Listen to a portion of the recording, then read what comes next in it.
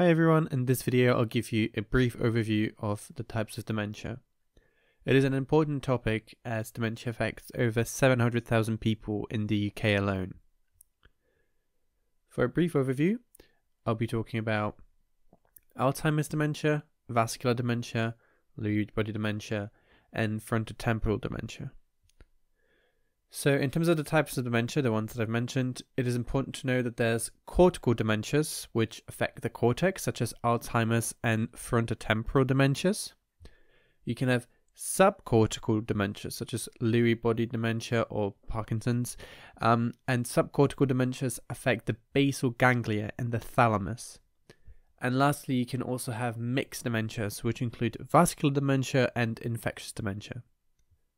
However, most importantly, in all cases, symptoms must be present for 6 months before a diagnosis can be made.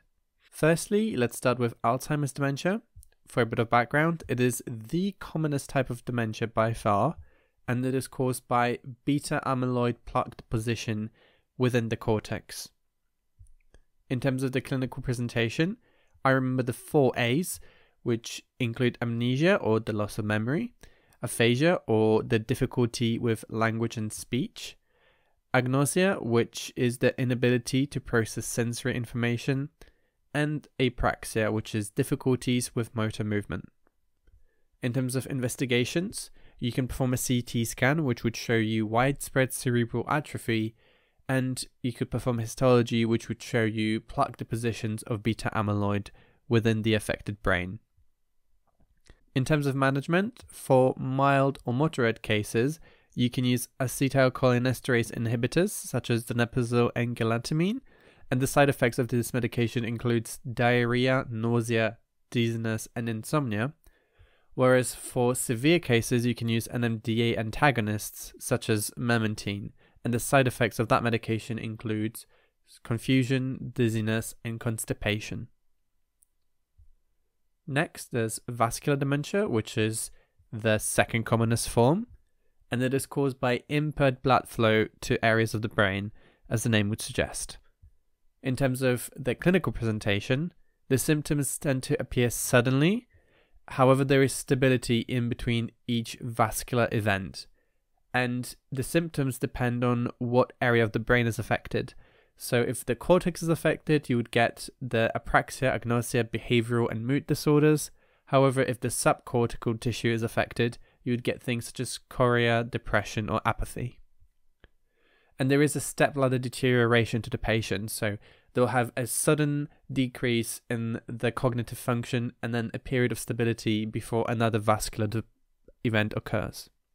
In terms of the investigations, you can do a CT scan, which would show you areas of infarction. And in terms of management, you would want to manage the vascular risk factors, whether with statins, blood pressure control, aspirin, etc. And you can also give risperidone for short-term use in behavioral and psychological symptoms. Next is Lewy body dementia. So again, for background information, it is caused by alpha-synuclein deposition inside the substantia nigra, the paralimbic area, and the neocortical area. In terms of the clinical presentation, you can get Parkinsonism, transient impaired consciousness, which is very different to all the other types of dementia, and you can get REM sleep disorder, where patient physically acts out very unpleasant dreams vividly, often with arm and leg movements, and it is also called dream enacting behavior. In terms of their investigations, you can perform a DAT scan, which would show you dopamine uptake in the substantia nigra, as well as histology, which will show you alpha-synuclein deposition in the brain. In terms of the management, you can give acetylcholinesterase inhibitors, such as donepezil and galantamine. However, it's very important to not give antipsychotics to patients with Lewy body dementia, as giving antipsychotics can result in neuroleptic malignant syndrome. Last type of dementia I would like to discuss is frontotemporal dementia, also called Pick's disease. It is caused by atrophy of frontal and temporal lobes, and it tends to present earlier than other types of dementia.